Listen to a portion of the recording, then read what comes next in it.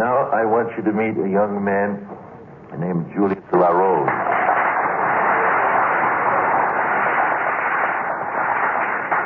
It pleases me mightily whenever I see the reception that you give these kids, and especially Julius here.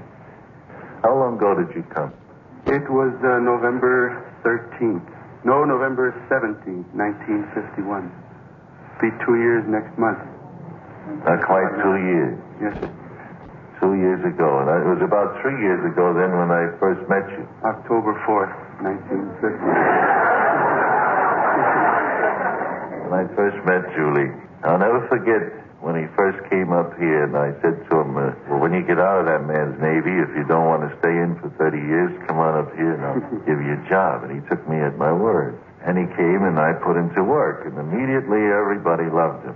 And it always has done my heart good to see that you people saw the same quality in him that I saw.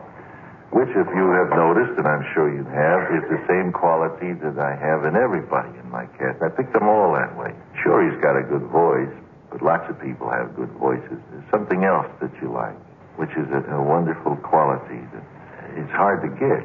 I'll never forget when he first came here and went to work steadily, he said to me, gee, you know how he used to do? Gee. I don't know, with all those stars on the show. And I said to him, Julie, you don't know it, but I don't have any stars in my show. In my show, we're all just a nice big family of very nice people, like yourself. And you hold on to that quality, and you'll never have to worry about a thing. You're just as big as anybody else. You just go on, try to improve yourself all the time, and one day you'll be the big stuff, see? And this boy, in 2 years' time, has done this. He and Archie have their own recording company now, and he's gotten to be a great big name. And I would like Julie, if he would, to sing me that song called Manhattan. Have you got that? Huh? Yes, sir. Sing me that.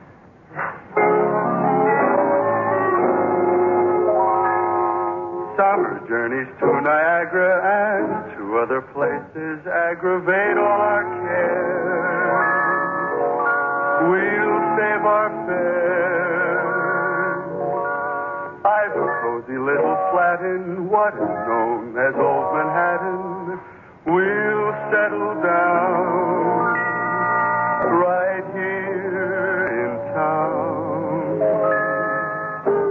We'll have Manhattan, the Bronx and Staten Island too. It's lovely going through the zoo. It's very fancy on Old Delancey Street, you know. The subway charms us so when balmy breezes blow to and fro. And tell me what street compares with Mott Street in July.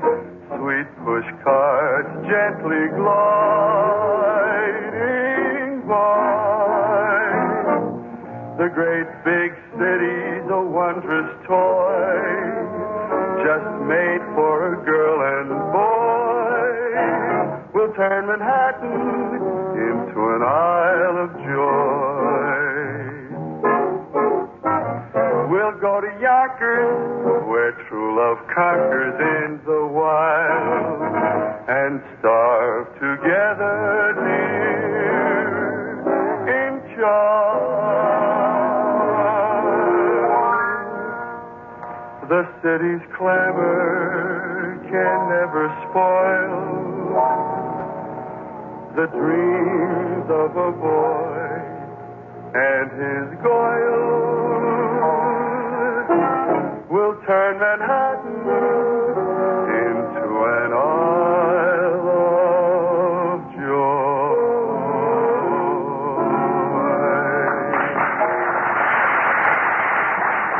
Thanks ever so much, Julie. That was Julie's swan song with us. He goes now out on his own, as his own star, soon to be seen in his own programs, and I know you wish him Godspeed, same as I do. This is the CBS Radio Network.